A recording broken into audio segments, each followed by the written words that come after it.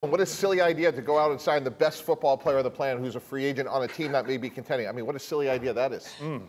Yeah, I mean, there's a need, certainly, but is it an immediate need, RC? Is it something they should do right now? Well, I don't necessarily think you have to do it right now because you don't know where Odell Beckham Jr. is. But Mike T said something like when they first started talking, Jeff kind of worked me and wooed me a little bit, and I was on his side. And then Mike T said something. Why not go sign the best available free agent at the position buy into his hyperbole. That might be contending?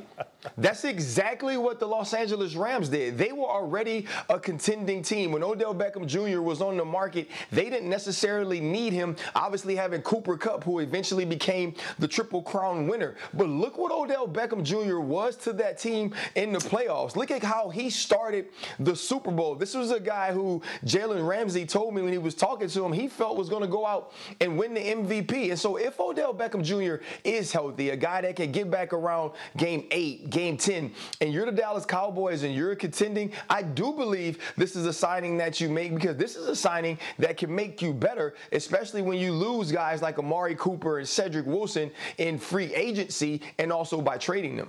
Well, Jerry Jones said, let's give the kids a chance first before we react. He doesn't feel like there's pressure to do anything, but you feel the opposite. Yeah, and RC says something really interesting there, too. Like, they don't know where he is with the injury. And I would tell you, based on my experience, guys, that's another reason to sign him, where now you could rehab in our facility, get to know the offense. So whenever you're ready, you're hitting the starting line sprinting, and that's where you don't know if it's week 6, week 10, but the sooner you sign him, the more he learns the offense, the more you can integrate him into playing at the highest level possible. Now, what is also the chance, guys, Jeff, that somebody else signs Odell and now that opportunity is lost for Dallas? Should there be urgency there just because of that?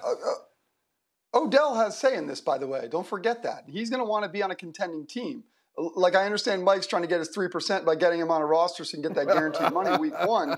But what Ryan's point about getting him week 8 to week 10, that makes sense. If they're a contending team and Odell wants to go there then, sure. But right now, overreacting to a couple of injuries that eventually will heal themselves by like week 2, week 3, that feels like we should pump the brakes just to maybe just a touch. But when Ryan said it, it was so much more rational. When Mike T said it, he continues to sound more and more like a media member and less like a league executive every single day. Wow. I'm a problem solver. Actually, Way it's amazing. to go, Mike T. This is your new job.